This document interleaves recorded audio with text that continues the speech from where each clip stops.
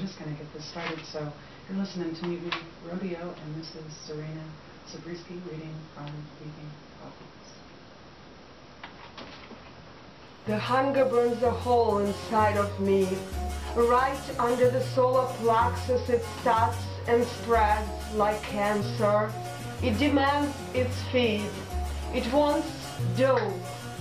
That's why we walk down the wide, white road, eyes wolf-hungry, sniffing for the flaming flowers.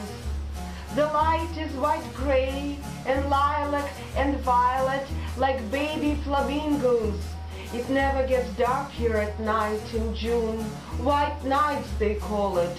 White nights, red hunger. We look behind every whitewashed fence, hunting for the flames. Poppies.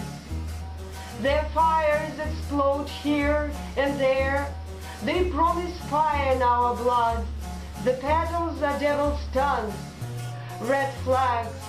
They dance on the inside of my eyelids. Chunks of raw meat, a torn body overkill. We walk and search. We are on a mission. We're stealing poppies. We will make heroin at home. We will steal and run all night. We're in Steel Hills, 2 hours north from Leningrad. Here, I see them. I hop the fence and crawl between roses and raspberry bushes. The yellow holes inside the flowers look sick, like me. Poppies split open. Their stems are silver green.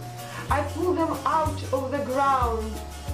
Weakly they sting me, claws of clay claws, their roots like monster hair.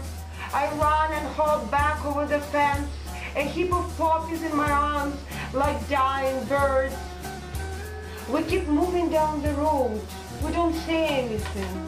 The dogs are everywhere. We need more poppies. Philosopher is smiling. He always smiles. That's why I love him. Pilot never smiles. In the eerie light, he looks like a fat clown in aviated sunglasses. A green house is on the left. Red flames by the window. Philosopher jumps over the fence. I hear the feet stomping and a dog's fierce choke, and he's shit and growling. Someone in the house screams, "Junkies!" and another woman's voice, "Junkies are here!" I clutch the plastic bag with the poppies to my chest. Philosopher is fast. He flies back over the fence and lands on the white road, raising dust. We run, run, run, fast off the road into the field of grass and fall flat on our stomachs. I look at Philosopher. He laughs and winks at me, whispering, "What doesn't kill us makes us stronger, right, lads?" We lay flat until the feet and voices die away. "Fixed time," says Pilot and takes his works out. "We brought just a little dope with us so we can last." Pilot shoots first. He's easy. "Can I go first?" I ask Philosopher. I always ask. "I love you, honey," he says, but no. He always says this. I wrap his shirt around his arm and look away. He takes forever to shoot. "Faster," says Pilot. He's smoking now on his back, the timetable in his hand. Steel Hills, Leningrad, 5:38 a.m. The next train, 11:53. Come on, we have an hour and we got work to do. His voice is slow. "Ah," says Philosopher. He closes his eyes and falls next to Pilot. I wrap his shirt around my calf. My veins on my arms are gone, only shoot into my legs. That's why they call me legs. I find the veins soon and feel the rush. "Look, the sky," says Philosopher. Like God's eyes, he's watching us. He knows we're good. He loves us. I love God. I love life. I love Steel Hills, this field, every motherfucking blade of grass. The soil is like my mother. Motherland, get it? We come from the mother. We go to the mother. I love you, babe. I love you, Pilot. Pilot says, shut up, philosopher, cut. We get the blades out. We cut the stems. The seed pods are not there yet. I slice the stem with my blade, split it open and look. Cut, says Pilot, vertically in parallel strokes. I know how to do it, I say. The sap oozes out, a pot milk, dense, bitter. Smells like squished grasshoppers. I squeeze the silver stems, bruising them, milking them. Pilot unrolls surgical gauze on the grass. Milk on the gauze. The gauze thickens, turns brownish black, like an old wound. The tears of the world, says philosopher, laughing, weeping poppies. You know that saying, the one who sees poppies weep will weep forever. Pilot wraps the gauze, packs it into the plastic, into his backpack. Let's get out of here, he says. The train will be here in 30. We're back on the road. We walk to the station, and then there's a fence. A hole in the fence is like a hole between teeth. We'll see it. Inside, there is a shack in a field of scarlet red, a sea of blood, a communist revolution, fire, hell, poppies. We look at each other, duck through the hole, and go inside.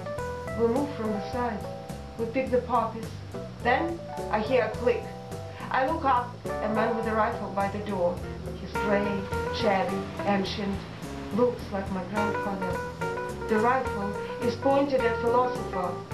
Put the flowers down, fuckers, he says. His voice is crackling, hissing. I fought the Nazis for you morons, he says.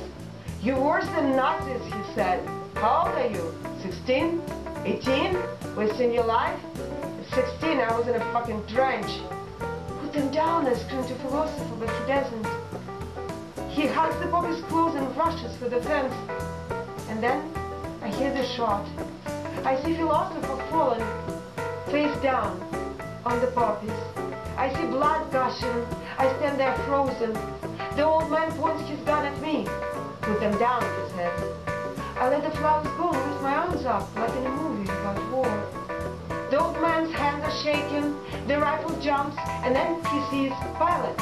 He didn't see him before. He moves the rifle at him and shoots, laughing like a maniac.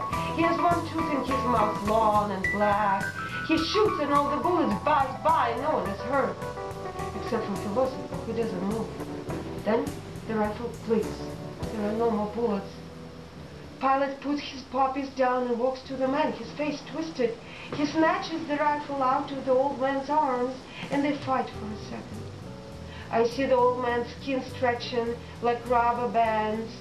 Then Pilot hits him on the head. 1 time, 2 times, 3 times, and the man falls down with the sound an old tree makes, and now he's on the ground smashing poppies. All I see is a yellow foot with stiff toes. I just stand there, a mosquito singing in my ear. I can't move.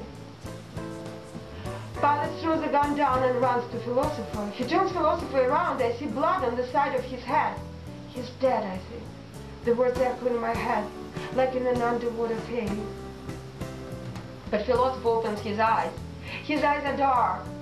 He sits down and wipes the blood of his head with his sleeve.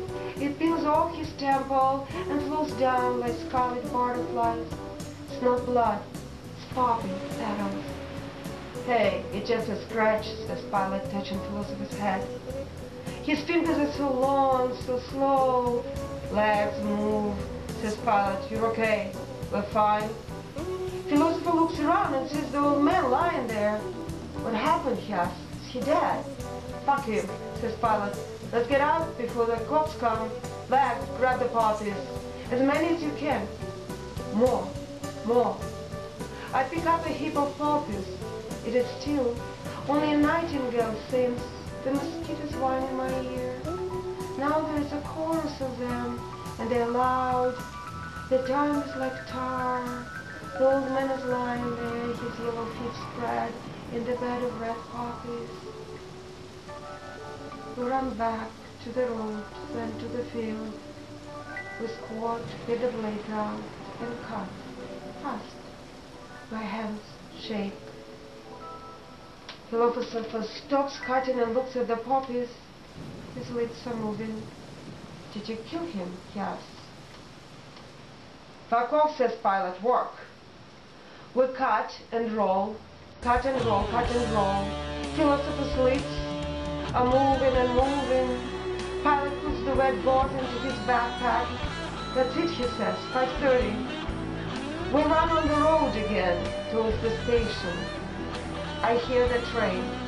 It's almost here. The sun is rising, bold, huge. Then I see a small frog on the road. Then another one.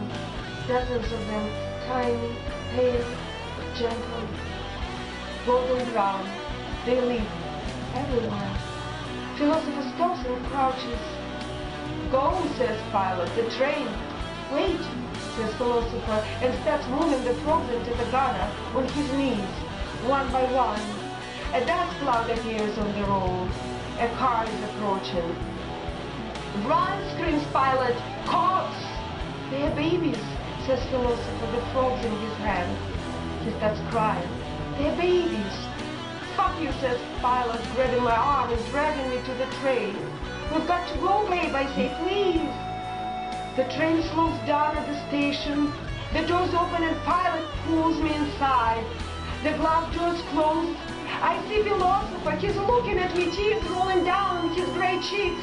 Behind him, I see a cop, a gun in his hand. The train jerks. It speeds up. I see Philosopher falling, face down, in the dust and petals.